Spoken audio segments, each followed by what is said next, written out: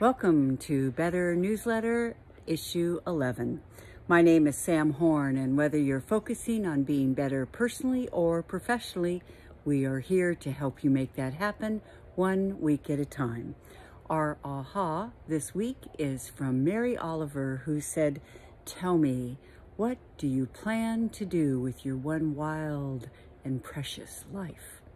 Our anecdote: my first year as executive director of the Maui Writers Conference, I popped into literary agent Michael Larson's session while he was discussing the importance of titles. Someone in the audience said, "Well, what's an example of a great title?" He said, "Tung Fu is the best title I've heard in 10 years. Well, blow me over with a feather.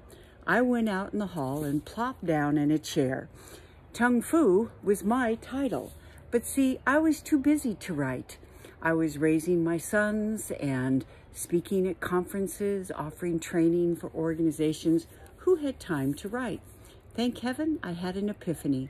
And the epiphany was, the more I spoke, the more I'd speak.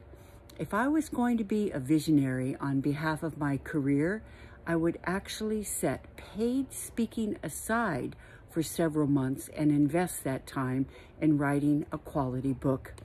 I'm so glad I did that. Tung Fu is still selling more than 20 years after it was first published around the world in 17 languages. So how about you? What is something you could do that would light you up? What is something you can do to be a visionary on behalf of your career? Clarifying a meaningful goal that lights us up and pouring ourselves into achieving that is a path to self-trust, self-agency, and to making the most of our wild and precious life. After all, I have never met anyone who is sorry they acted on a meaningful goal. I have only met people who were sorry they didn't do it sooner. Here is our action for this week. Pay attention and notice what gets your eyebrows up. What is intriguing? What is useful or additive?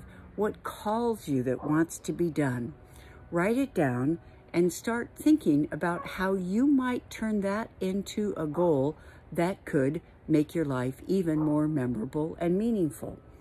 Take out your phone right now and schedule a time in your calendar this week to take a small step toward achieving that goal.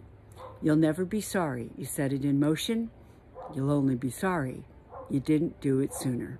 My name is Sam Horn. Until next time, here's to being better.